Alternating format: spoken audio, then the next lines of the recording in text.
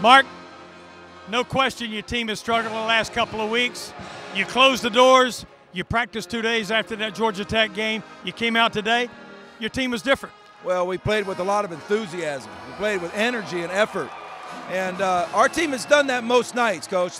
Our last game in the first half, I didn't like our energy level.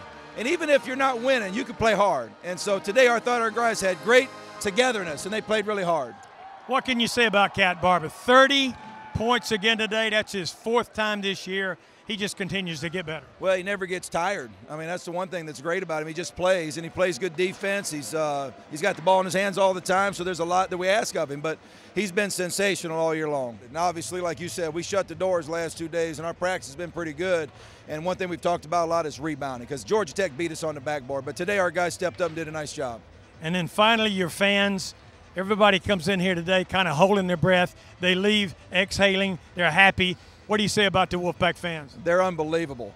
We had a snow blizzard here with ice everywhere. Played Duke, and this place was packed. So our fans are unbelievable. The Wolfpack Nation's amazing, and they deserve to follow a winner. So we got to do a better job. Congratulations. Thanks. Thank you, Dave.